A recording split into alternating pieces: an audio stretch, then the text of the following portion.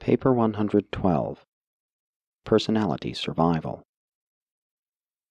The evolutionary planets are the spheres of human origin, the initial worlds of the ascending mortal career. Urantia is your starting point. Here you and your divine thought adjuster are joined in temporary union. You have been endowed with a perfect guide. Therefore, if you will sincerely run the race of time and gain the final goal of faith, the reward of the ages shall be yours. You will be eternally united with your indwelling adjuster. Then will begin your real life, the ascending life, to which your present mortal state is but the vestibule. Then will begin your exalted and progressive mission as finalators in the eternity which stretches out before you. And throughout all these successive ages and stages of evolutionary growth, there is one part of you that remains absolutely unaltered, and that is personality, permanence in the presence of change. While it would be presumptuous to attempt the definition of personality, it may prove helpful to recount some of the things which are known about personality. 1. Personality is that quality in reality which is bestowed by the Universal Father himself or by the conjoint actor acting for the Father. 2. It may be bestowed upon any living energy system which includes mind or spirit. 3. It is not wholly subject to the fetters of antecedent causation. It is relatively creative or co-creative. 4. When bestowed upon evolutionary material creatures, it causes spirit to strive for the mastery of energy matter through the mediation of mind. 5. Personality, while devoid of identity, can unify the identity of any living energy system. 6. It discloses only qualitative response to the personality circuit, in contradistinction to the three energies which show both qualitative and quantitative response to gravity. 7. Personality is changeless in the presence of change. 8. It can make a gift to God, dedication of the free will to the doing of the will of God. 9. It is characterized by morality, awareness of relativity of relationship with other persons. It discerns conduct levels and choosingly discriminates between them. 10. Personality is unique, absolutely unique. It is unique in time and space. It is unique in eternity and on paradise. It is unique when bestowed. There are no duplicates. It is unique during every moment of existence. It is unique in relation to God. He is no respecter of persons, but neither does he add them together, for they are non-addable. They are associable, but non-totalable. 11. Personality responds directly to other personality presence. 12. It is one thing which can be added to spirit, thus illustrating the primacy of the Father in relation to the Son. Mind does not have to be added to spirit. 13. Personality may survive mortal death with identity in the surviving soul. The adjuster and the personality are changeless. The relationship between them, in the soul, is nothing but change, continuing evolution, and if this change, growth, ceased, the soul would cease. 14. Personality is uniquely conscious of time, and this is something other than the time perception of mind or spirit.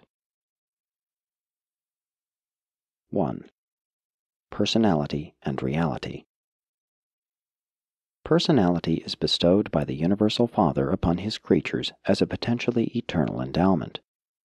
Such a divine gift is designed to function on numerous levels and in successive universe situations, ranging from the lowly finite to the highest absonite, even to the borders of the absolute. Personality thus performs on three cosmic planes, or in three universe phases. 1. Position status. Personality functions equally efficiently in the local universe, in the superuniverse, and in the central universe. 2. Meaning status. Personality performs effectively on the levels of the finite, the absonite, and even as impinging upon the absolute. 3. Value status. Personality can be experientially realized in the progressive realms of the material, the morontial, and the spiritual. Personality has a perfected range of cosmic dimensional performance. The dimensions of finite personality are three, and they are roughly functional as follows. 1. Length represents direction and nature of progression, movement through space, and according to time, evolution. 2. Vertical depth embraces the organismal drives and attitudes, the varying levels of self-realization, and the general phenomenon of reaction to environment. 3. Breadth embraces the domain of coordination, association, and selfhood organization. The type of personality bestowed upon Urantia mortals has a potentiality of 7 dimensions of self-expression or person-realization. These dimensional phenomena are realizable as 3 on the finite level, 3 on the absonite level, and 1 on the absolute level. On sub-absolute levels, this 7th or totality dimension is experienceable as the fact of personality. This supreme dimension is an associable absolute, and, while not infinite, is dimensionally potential for sub-infinite penetration of the absolute. The finite dimensions of personality have to do with cosmic length, depth, and breadth. Length denotes meaning, depth signifies value, breadth embraces insight, the capacity to experience unchallengeable consciousness of cosmic reality. On the Urantia level, all of these finite dimensions of the material level are greatly enhanced, and certain new dimensional values are realizable. All these enlarged dimensional experiences of the Urantia level are marvelously articulated with the supreme or personality dimension through the influence of Mota, and also because of the contribution of Urantia mathematics. Much trouble experienced by mortals in their study of human personality could be avoided if the finite creature would remember that dimensional levels and spiritual levels are not coordinated in experiential personality realization. Life is really a process which takes place between the organism, selfhood, and its environment. The personality imparts value of identity and meanings of continuity to this organismal environmental association. Thus it will be recognized that the phenomenon of stimulus-response is not a mere mechanical process, since the personality functions as a factor in the total situation. It is ever true that mechanisms are innately passive, organisms inherently active. Physical life is a process taking place not so much within the organism as between the organism and the environment. And every such process tends to create and establish organismal patterns of reaction to such an environment. And all such directive patterns are highly influential in goal choosing. It is through the mediation of mind that the self and the environment establish meaningful contact.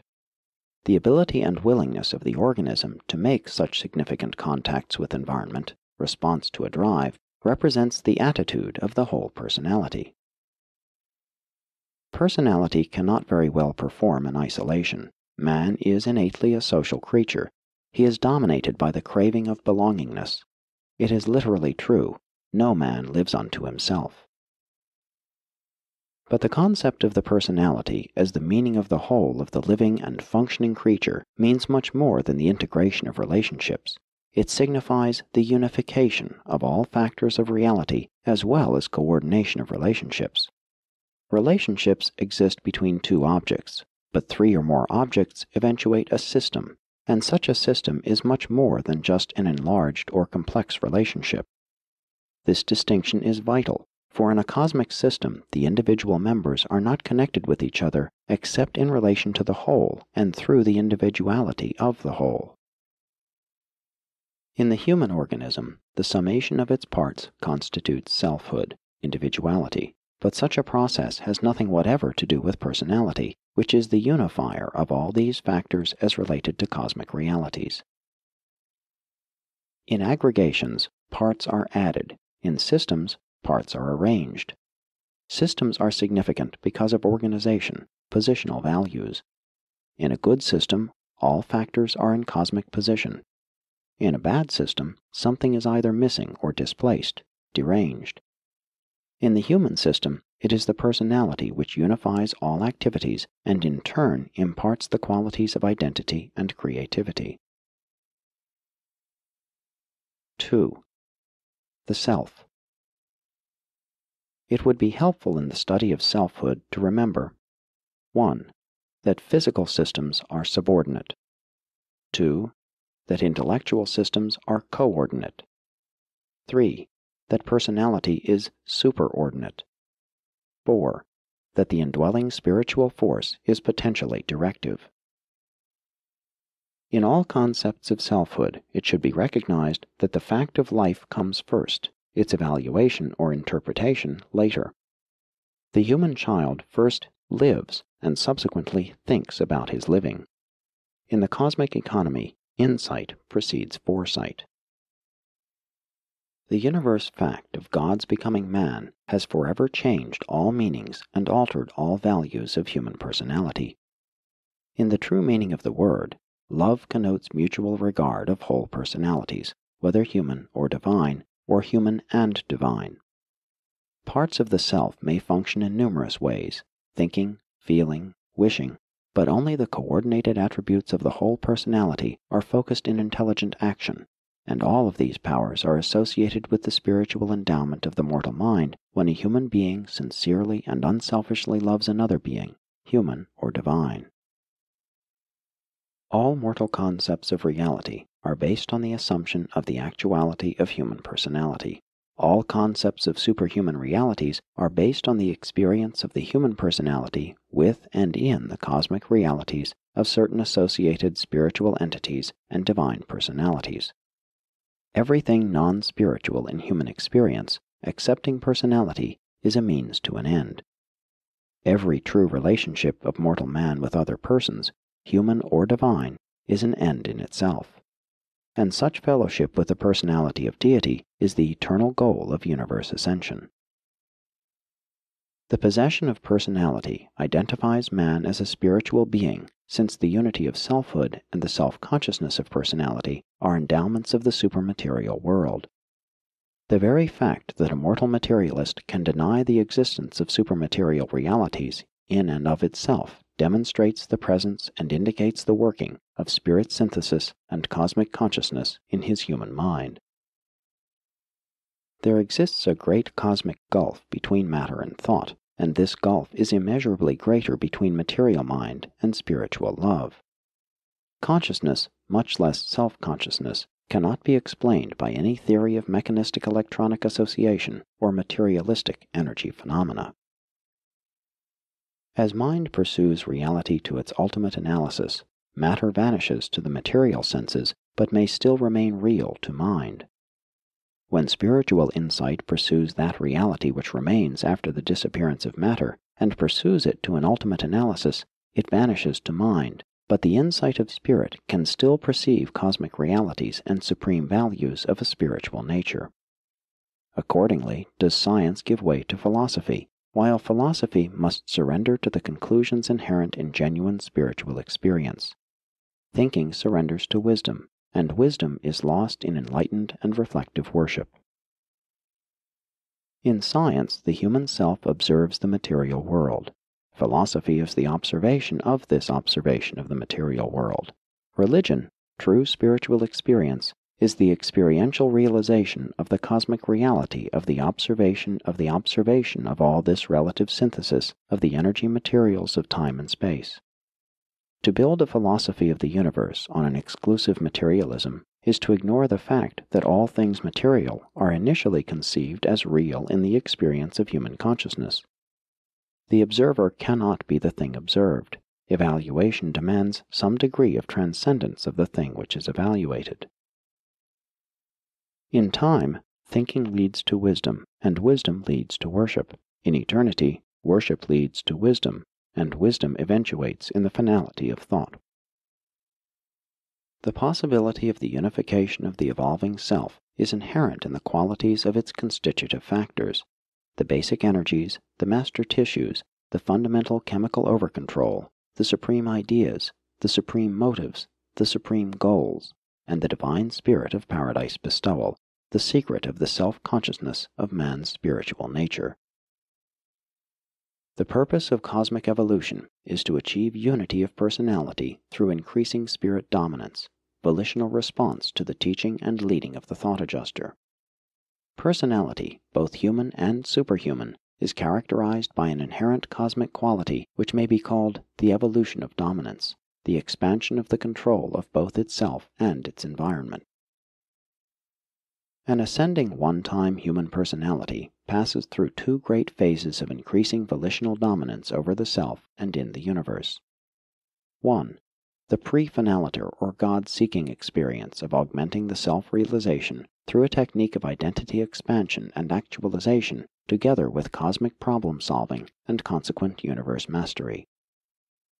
2. The post-finaliter or God-revealing experience of the creative expansion of self-realization through revealing the Supreme Being of experience to the God-seeking intelligences who have not yet attained the divine levels of God-likeness. Descending personalities attain analogous experiences through their various universe adventures as they seek for enlarged capacity for ascertaining and executing the divine wills of the supreme, ultimate, and absolute deities. The material self, the ego entity of human identity, is dependent during the physical life on the continuing function of the material life vehicle, on the continued existence of the unbalanced equilibrium of energies and intellect, which on Urantia has been given the name life.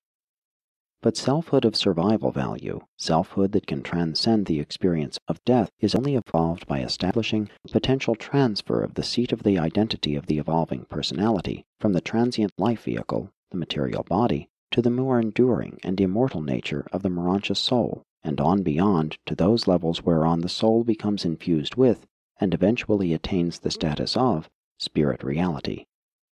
This actual transfer from material association to Urantia identification is effected by the sincerity, persistence, and steadfastness of the God-seeking decisions of the human creature. 3. The phenomenon of death. Urantians generally recognize only one kind of death, the physical cessation of life energies, but concerning personality survival, there are really three kinds. 1. Spiritual, soul death.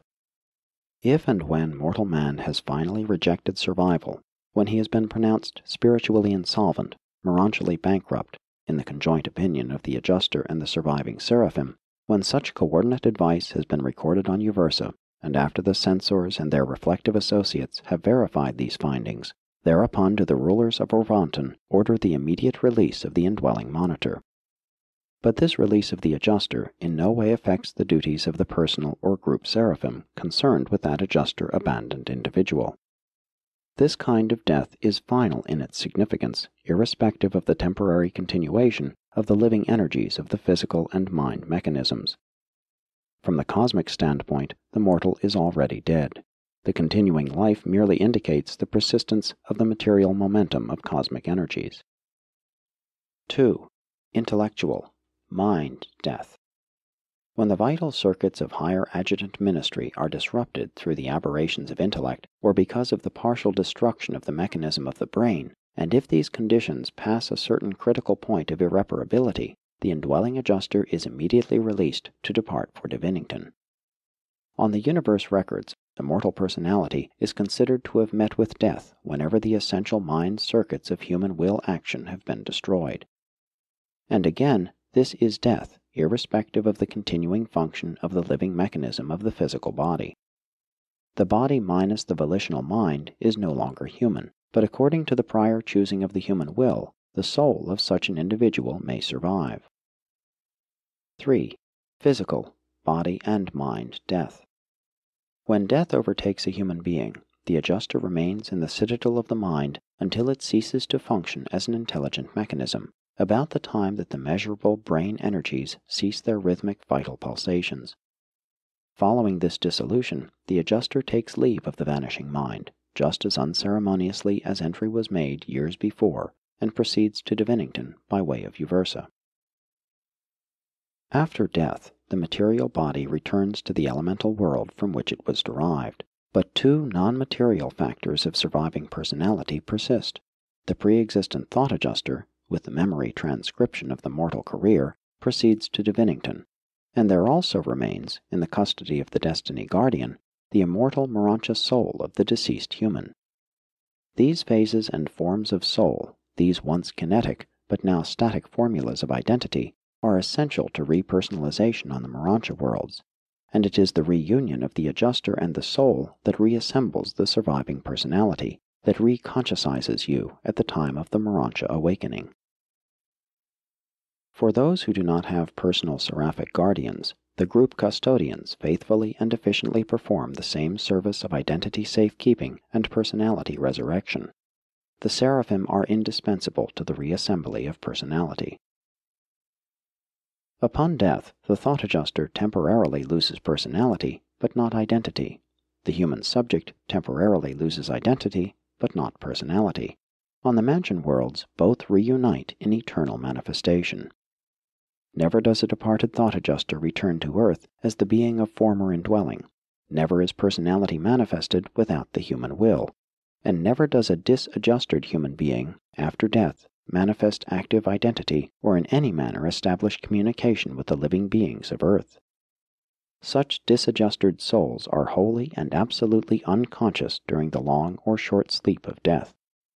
There can be no exhibition of any sort of personality or ability to engage in communications with other personalities until after completion of survival. Those who go to the mansion worlds are not permitted to send messages back to their loved ones. It is the policy throughout the universes to forbid such communication during the period of a current dispensation. 4. Adjusters after death. When death of a material, intellectual, or spiritual nature occurs, the adjuster bids farewell to the mortal host and departs for Divinington. From the headquarters of the local universe and the superuniverse, a reflective contact is made with the supervisors of both governments, and the monitor is registered out by the same number that recorded entry into the domains of time. In some way not fully understood, the universal censors are able to gain possession of an epitome of the human life as it is embodied in the adjuster's duplicate transcription of the spiritual values and Urantia meanings of the indwelt mind. The censors are able to appropriate the adjuster's version of the deceased human survival character and spiritual qualities, and all this data, together with the seraphic records, is available for presentation at the time of the adjudication of the individual concerned. This information is also used to confirm those superuniverse mandates which make it possible for certain ascenders immediately to begin their Urantia careers upon mortal dissolution to proceed to the mansion worlds ahead of the formal termination of a planetary dispensation. Subsequent to physical death, except in individuals translated from among the living, the released adjuster goes immediately to the home sphere of Divinington. The details of what transpires on that world during the time of awaiting the factual reappearance of the surviving mortal depend chiefly on whether the human being ascends to the mansion worlds in his own individual right or awaits a dispensational summoning of the sleeping survivors of a planetary age. If the mortal associate belongs to a group that will be repersonalized at the end of a dispensation, the adjuster will not immediately return to the mansion world of the former system of service, but will, according to choice, enter upon one of the following temporary assignments. 1. Be mustered into the ranks of vanished monitors for undisclosed service. 2. Be assigned for a period to the observation of the Paradise regime. 3. Be enrolled in one of the many training schools of Divinington. 4. Be stationed for a time as a student observer on one of the other 6 sacred spheres which constitute the Father's circuit of Paradise worlds. 5. Be assigned to the messenger service of the personalized adjusters. 6. Become an associate instructor in the Divinington schools devoted to the training of monitors belonging to the Virgin group. 7. Be assigned to select a group of possible worlds on which to serve in the event that there is a reasonable cause for believing that the human partner may have rejected survival.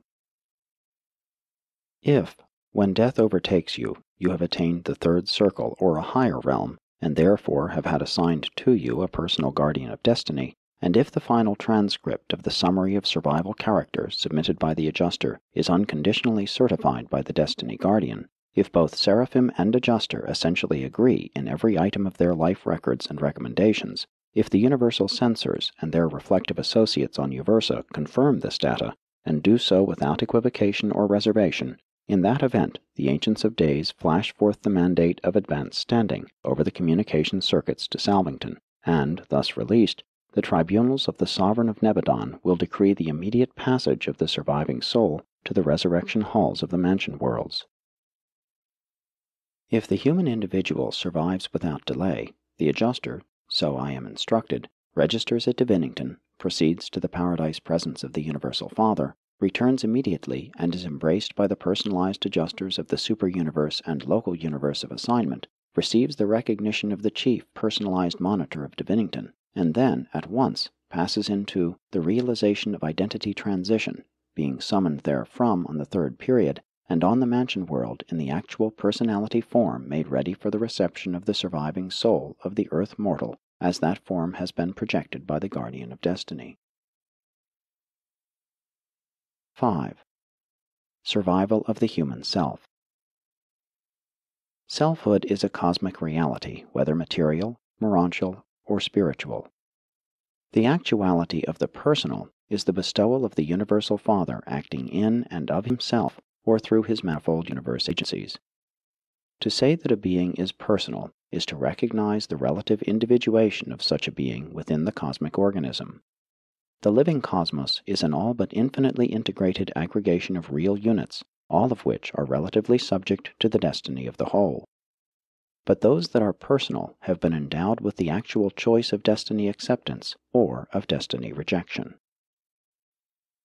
That which comes from the Father is like the Father eternal, and this is just as true of personality, which God gives by his own free will choice, as it is of the divine thought adjuster, an actual fragment of God. Man's personality is eternal, but with regard to identity, a conditioned eternal reality.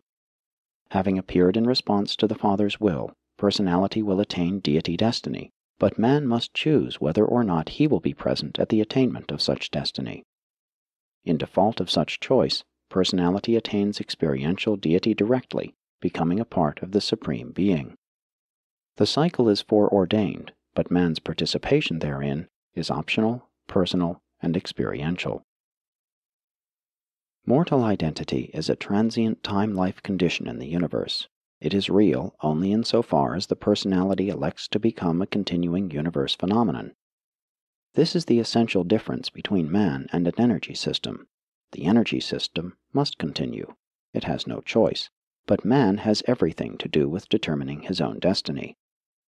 The adjuster is truly the path to paradise, but man himself must pursue that path by his own deciding, his free will choosing. Human beings possess identity only in the material sense. Such qualities of the self are expressed by the material mind as it functions in the energy system of the intellect. When it is said that man has identity, it is recognized that he is in possession of a mind circuit which has been placed in subordination to the acts and choosing of the will of the human personality. But this is a material and purely temporary manifestation, just as the human embryo is a transient parasitic stage of human life. Human beings, from a cosmic perspective, are born, live, and die in a relative instant of time. They are not enduring. But mortal personality, through its own choosing, possesses the power of transferring its seat of identity from the passing material intellect system to the higher Urantia soul system, which, in association with the thought adjuster, is created as a new vehicle for personality manifestation. And it is this very power of choice, the universe insignia of free will creaturehood, that constitutes man's greatest opportunity and his supreme cosmic responsibility. Upon the integrity of the human volition depends the eternal destiny of the future finaliter. Upon the sincerity of the mortal free will, the divine adjuster depends for eternal personality. Upon the faithfulness of mortal choice, the Universal Father depends for the realization of a new ascending sun. Upon the steadfastness and wisdom of decision actions, the Supreme Being depends for the actuality of experiential evolution. Though the cosmic circles of personality growth must eventually be attained, if, through no fault of your own, the accidents of time and the handicaps of material existence prevent your mastering these levels on your native planet, if your intentions and desires are of survival value, there are issued the decrees of probation extension. You will be afforded additional time in which to prove yourself. If ever there is doubt as to the advisability of advancing a human identity to the mansion worlds, the universe governments invariably rule in the personal interests of that individual. They unhesitatingly advance such a soul to the status of a transitional being, while they continue their observations of the emerging Urantia intent and spiritual purpose. Thus, divine justice is certain of achievement, and divine mercy is accorded further opportunity for extending its ministry. The governments of Urantia and Nebadon do not claim absolute perfection for the detailed working of the universal plan of mortal repersonalization, but they do claim to, and actually do, manifest patience, tolerance, understanding, and merciful sympathy. We had rather assume the risk of a system rebellion than to court the hazard of depriving one struggling mortal from any evolutionary world of the eternal joy of pursuing the ascending career. This does not mean that human beings are to enjoy a second opportunity in the face of the rejection of a first, not at all. But it does signify that all will creatures are to experience one true opportunity to make one undoubted, self-conscious, and final choice. The sovereign judges of the universes will not deprive any being of personality status who has not finally and fully made the eternal choice. The soul of man must and will be given full and ample opportunity to reveal its true intent and real purpose. When the more spiritually and cosmically advanced mortals die, they proceed immediately to the mansion worlds. In general, this provision operates with those who have had assigned to them personal seraphic guardians. Other mortals may be detained until such time as the adjudication of their affairs has been completed, after which they may proceed to the mansion worlds, or they may be assigned to the ranks of the sleeping survivors who will be repersonalized en masse at the end of the current planetary dispensation. There are two difficulties that hamper my efforts to explain just what happens to you in death, the surviving you, which is distinct from the departing adjuster. One of these consists in the impossibility of conveying to your level of comprehension an adequate description of a transaction on the borderland of the physical and Urantia realms. The other is brought about by the restrictions placed upon my commission as a revelator of truth by the celestial governing authorities of Urantia. There are many interesting details which might be presented, but I withhold them upon the advice of your immediate planetary supervisors. But within the limits of my permission, I can say this much. There is something real, something of human evolution, something additional to the mystery monitor which survives death. This newly appearing entity is the soul, and it survives the death of both your physical body and your material mind. This entity is the conjoint child of the combined life and efforts of the human you in liaison with the divine you, the adjuster. This child of human and divine parentage constitutes the surviving element of terrestrial origin. It is the Urantia self, the immortal soul. This child of persisting meaning and surviving value is wholly unconscious during the period from death to repersonalization, and is in the keeping of the seraphic destiny guardian throughout this season of waiting. You will not function as a conscious being following death until you attain the new consciousness of Urantia on the mansion worlds of Satania. At death, the functional identity associated with the human personality is disrupted through the cessation of vital motion. Human personality, while transcending its constituent parts, is dependent on them for functional identity. The stoppage of life destroys the physical brain patterns for mind endowment, and the disruption of mind terminates mortal consciousness. The consciousness of that creature cannot subsequently reappear until a cosmic situation has been arranged which will permit the same human personality again to function in relationship with living energy. During the transit of surviving mortals from the world of origin to the mansion worlds, whether they experience personality reassembly on the third period or ascend at the time of a group resurrection, the record of personality constitution is faithfully preserved by the archangels on their worlds of special activities. These beings are not the custodians of personality, as the guardian seraphim are of the soul, but it is none the less true that every identifiable factor of personality is effectually safeguarded in the custody of these dependable trustees of mortal survival. As to the exact whereabouts of mortal personality during the time intervening between death and survival, we do not know. The situation which makes repersonalization possible is brought about in the resurrection halls of the Urantia receiving planets of a local universe. Here in these life assembly chambers, the supervising authorities provide that relationship of universe energy, morontial, mindal, and spiritual, which makes possible the re-consciousizing of the sleeping survivor. The reassembly of the constituent parts of a one-time material personality involves 1. The fabrication of a suitable form, a morontia energy pattern, in which the new survivor can make contact with non-spiritual reality, and within which the morontia variant of the cosmic mind can be encircuited. 2. The return of the adjuster to the waiting morontia creature. The adjuster is the eternal custodian of your ascending identity. Your monitor is the absolute assurance that you yourself and not another will occupy the morontia form created for your personality awakening. And the adjuster will be present at your personality reassembly to take up once more the role of paradise guide to your surviving self. 3.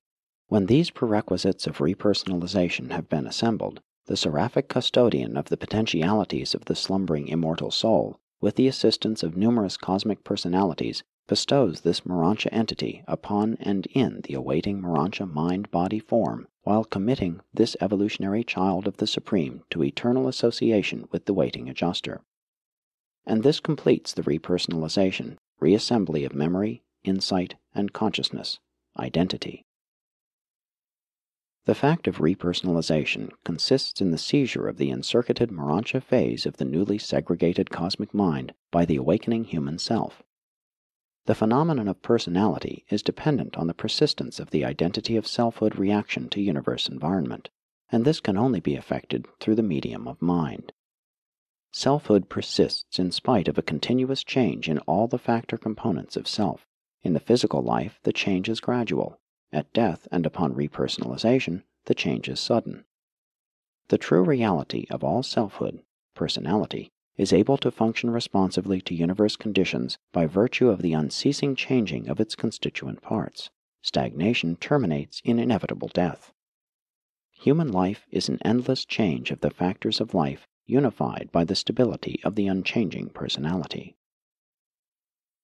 And when you thus awaken on the mansion worlds of Jerusalem, you will be so changed, the spiritual transformation will be so great that, were it not for your thought adjuster and the destiny guardian, who so fully connect up your new life in the new worlds with your old life in the first world, you would at first have difficulty in connecting the new morontia consciousness with the reviving memory of your previous identity. Notwithstanding the continuity of personal selfhood, much of the mortal life would at first seem to be a vague and hazy dream, but time will clarify many mortal associations. The thought adjuster will recall and rehearse for you only those memories and experiences which are a part of, and essential to, your universe career. If the adjuster has been a partner in the evolution of aught in the human mind, then will these worthwhile experiences survive in the eternal consciousness of the adjuster. But much of your past life and its memories, having neither spiritual meaning nor morontia value, will perish with the material brain. Much of material experience will pass away as one-time scaffolding which, having bridged you over to the morontia level, no longer serves a purpose in the universe. But personality and the relationships between personalities are never scaffolding. Mortal memory of personality relationships has cosmic value and will persist. On the mansion worlds, you will know and be known, and more, you will remember and be remembered by your one-time associates in the short but intriguing life on Urantia. 6. The morontia self. Just as a butterfly emerges from the caterpillar stage, so will the true personalities of human beings emerge on the mansion worlds, for the first time revealed apart from their one-time enshroudment in the material flesh. The morontia career in the local universe has to do with the continued elevation of the personality mechanism from the beginning morontia level of soul existence up to the final morontia level of progressive spirituality. It is difficult to instruct you regarding your morontia personality forms for the local universe career.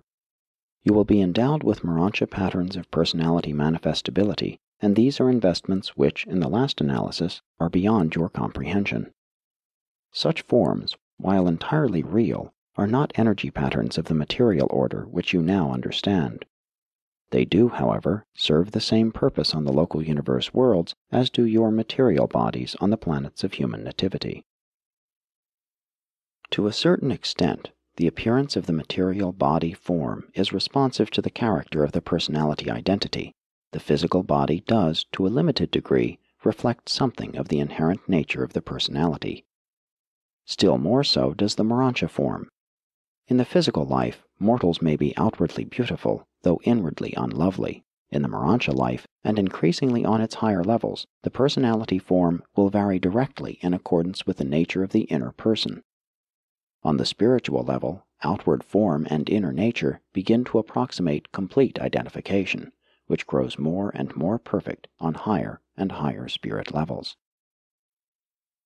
In the Urantia estate, the ascending mortal is endowed with the Nebadon modification of the cosmic mind endowment of the Master Spirit of Orvanton.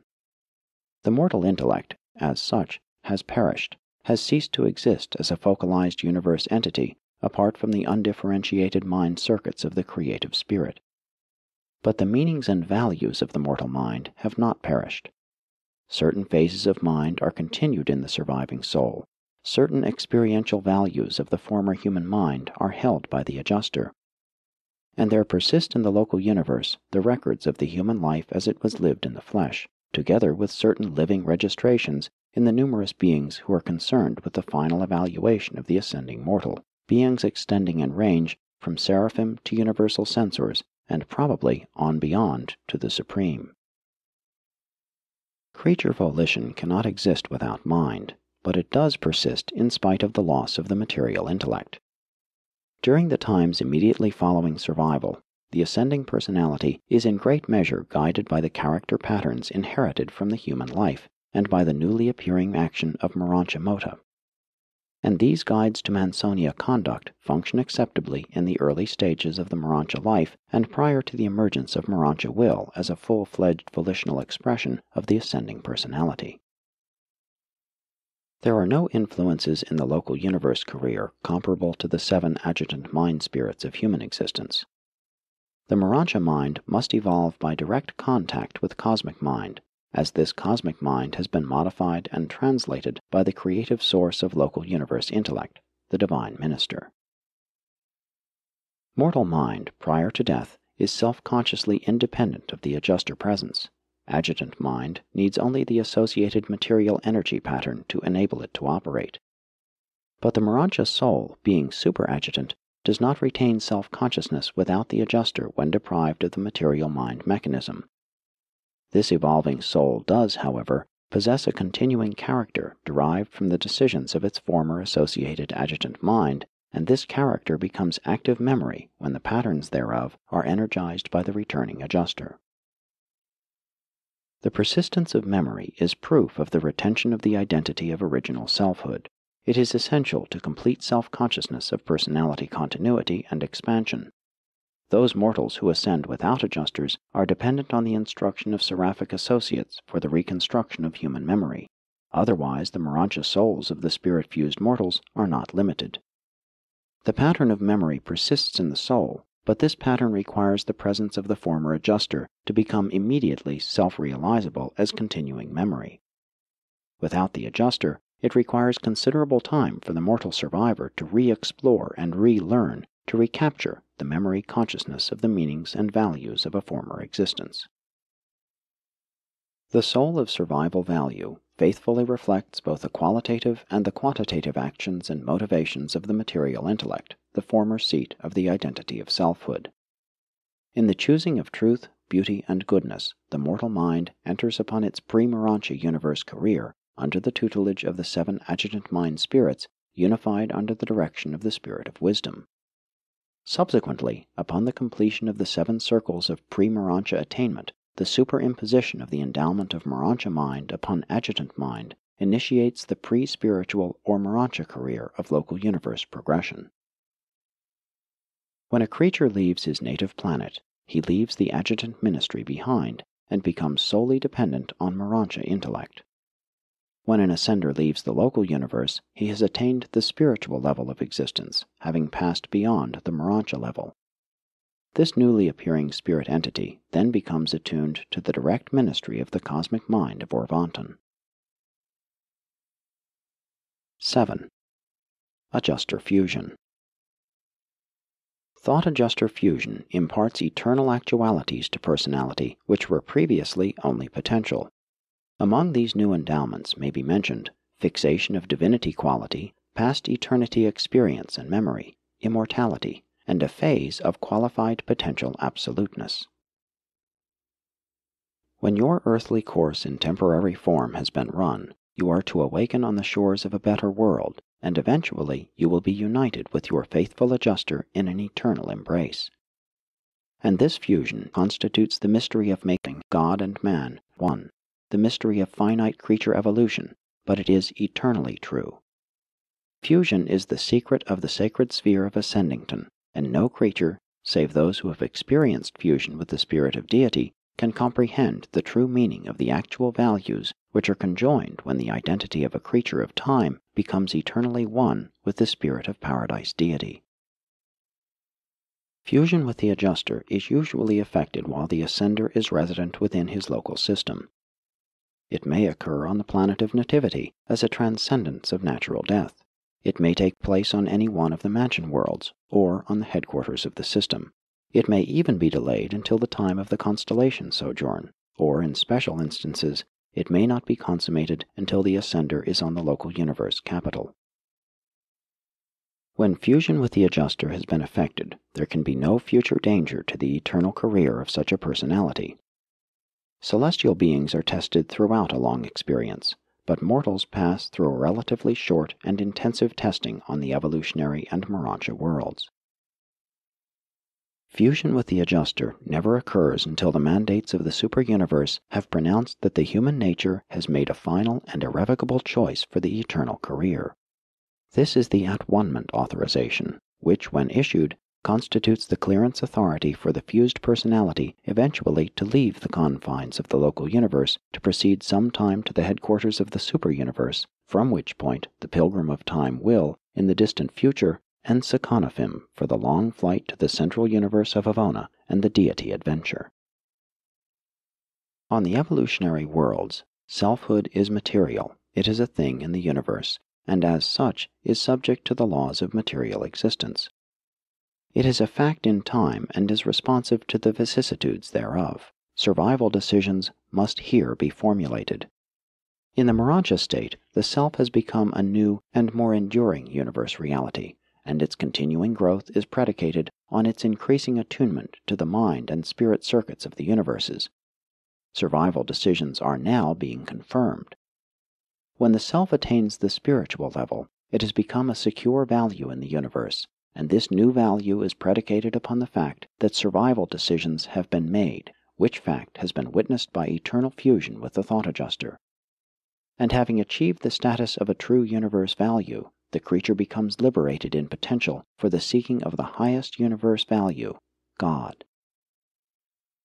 Such fused beings are twofold in their universe reactions. They are discrete Urantia individuals, not altogether unlike seraphim, and they are also beings in potential on the order of the paradise finalators. But the fused individual is really one personality, one being, whose unity defies all attempts at analysis by any intelligence of the universes. And so, having passed the tribunals of the local universe from the lowest to the highest, none of which have been able to identify man or adjuster, the one apart from the other, you shall finally be taken before the sovereign of Nebadon, your local universe father. And there, at the hand of the very being whose creative fatherhood in this universe of time has made possible the fact of your life, you will be granted those credentials which entitle you eventually to proceed upon your superuniverse career in quest of the universal Father. Has the triumphant adjuster won personality by the magnificent service to humanity, or has the valiant human acquired immortality through sincere efforts to achieve adjuster-likeness? It is neither, but they together have achieved the evolution of a member of one of those unique orders of the ascending personalities of the Supreme, one who will ever be found serviceable, faithful, and efficient, a candidate for further growth and development, ever ranging upward and never ceasing the supernal ascent until the 7 circuits of Avona have been traversed, and the one-time soul of earthly origin stands in worshipful recognition of the actual personality of the Father on Paradise. Throughout all this magnificent ascent, the thought adjuster is the divine pledge of the future and full spiritual stabilization of the ascending mortal. Meanwhile, the presence of the mortal free will affords the adjuster an eternal channel for the liberation of the divine and infinite nature. Now have these two identities become one. No event of time or of eternity can ever separate man and adjuster. They are inseparable, eternally fused. On the adjuster fusion worlds, the destiny of the mystery monitor is identical with that of the ascending mortal, the paradise core of the finality. And neither adjuster nor mortal can attain that unique goal without the full cooperation and faithful help of the other. This extraordinary partnership is one of the most engrossing and amazing of all the cosmic phenomena of this universe age. From the time of adjuster fusion, the status of the ascender is that of the evolutionary creature. The human member was the first to enjoy personality and therefore outranks the adjuster in all matters concerned with the recognition of personality. The paradise headquarters of this fused being is Ascendington, not Divinington, and this unique combination of God and man ranks as an ascending mortal all the way up to the core of the finality. When once an adjuster fuses with an ascending mortal, the number of that adjuster is stricken from the records of the super-universe. What happens on the records of Divinington I do not know, but I surmise that the registry of that adjuster is removed to the secret circles of the inner courts of Grand Fonda, the acting head of the core of the finality. With adjuster fusion, the Universal Father has completed his promise of the gift of himself to his material creatures. He has fulfilled the promise and consummated the plan of the eternal bestowal of divinity upon humanity. Now begins the human attempt to realize and to actualize the limitless possibilities that are inherent in the supernal partnership with God which has thus factualized. The present known destiny of surviving mortals is the paradise core of the finality. This is also the goal of destiny for all thought adjusters who become joined in eternal union with their mortal companions. At present, the paradise finalators are working throughout the grand universe in many undertakings, but we all conjecture that they will have other and even more supernal tasks to perform in the distant future after the 7 super-universes have become settled in light and life, and when the finite God has finally emerged from the mystery which now surrounds this supreme deity. You have been instructed to a certain extent about the organization and personnel of the central universe, the super-universes, and the local universes. You have been told something about the character and origin of some of the various personalities who now rule these far-flung creations. You have also been informed that there are in process of organization vast galaxies of universes far out beyond the periphery of the grand universe, in the first outer space level. It has also been intimated in the course of these narratives that the Supreme Being is to disclose his unrevealed tertiary function in these now uncharted regions of outer space. And you have also been told that the finalators of the Paradise Core are the experiential children of the Supreme. We believe that the mortals of adjuster fusion, together with their finalator associates, are destined to function in some manner in the administration of the universes of the first outer space level.